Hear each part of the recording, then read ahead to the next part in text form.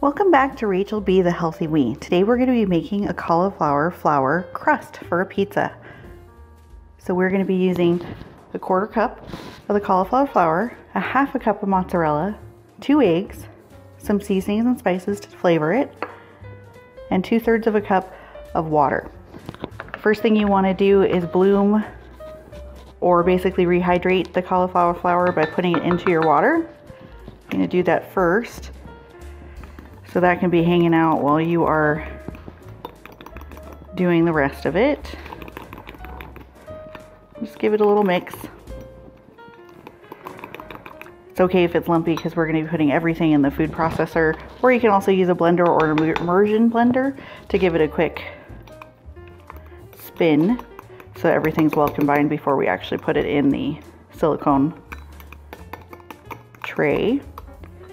So then everything else, we're just going to crack our eggs, and we're going to go ahead, and I'm using salt, Italian seasoning, and garlic to flavor mine, because without it I feel like it kind of just has, it does have a veggie flavor. You know it's a veggie crust.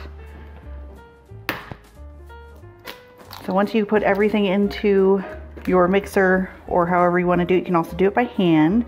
Give it a quick pulse, and then we're going to put it into the tray. I'm going to do that really quick off camera, and then I'll come back and we'll put it into the tray together and get it ready for baking. Alright, and so we're back. I mainly want to show you that it's very liquidy, and that's okay. The first time I did this I was a little freaked out that it wasn't going to come out right. So you definitely need a pan with sides. This is an 8x11 silicone mold. And as you can see, the chunks of cheddar cheese, that's why I like to blitz it real quick. It's just to make sure that's getting thoroughly mixed into the primary mixture. Okay. You're just going to kind of level it out. And then we're going to put it in a 325-degree oven for 25 minutes. At that point, I will flip it over to pull it out of this, put my toppings on, and turn it into a pizza. But I'll show you after we bake it, let you know how it looks and what you can expect. This is a really good recipe to use when you maybe don't want to have the extra fat, or don't want to use an excess of mozzarella cheese like the fathead dough calls for. Plus, of course, obviously the almond flour also has excess fat in it, whereas this one you're getting the goodness of cauliflower, and just a little bit of mozzarella is used in this one. So a good alternative if you want something that's a little bit less calorie dense, instead of using fathead dough. So I'll show you what it looks like as soon as we bring it out of the oven. All right, so as promised, it is now completed, and I'm sorry, I believe I said 325. It's actually going to be 350 for 20 to 25 minutes. Make sure you go ahead and just eyeball it for the last 5 and make sure it's where you want it to be, which is basically fully cooked, because you're really just going to be melting the cheese and so on. So one of the reasons I like to use the silicone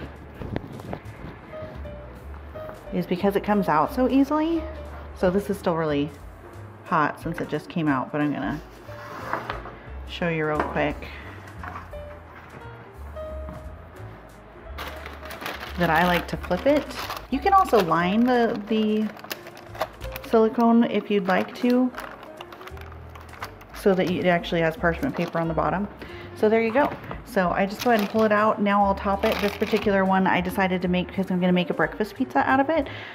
But this makes this one medium pizza when you do the particular recipe, or 2 individual pizzas.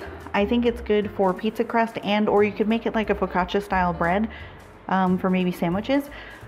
Other than that, I don't really find it really good for baking. Again, it does have a veggie flavor to it. When you're doing seasonings like rosemary or garlic or Italian seasoning, you can cover that flavor up and it just tastes like yummy bready.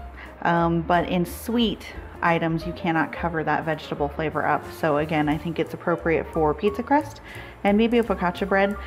But other than that, I wouldn't use the cauliflower flour for sweet baked goods or anything like that. But a really good alternative if you want a low calorie, gluten-free, still keto friendly, all that good stuff, pizza crust. I hope you enjoy and give this a try if that's something you're looking for, and thank you for watching.